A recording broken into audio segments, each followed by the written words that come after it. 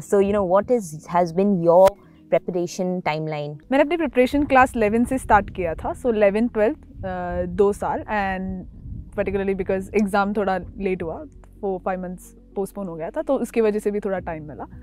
So basically I had completed my portion like 11th and 12th का पूरा syllabus मैंने December 2020 तक complete कर लिया था, and after that I was just revising the complete syllabus.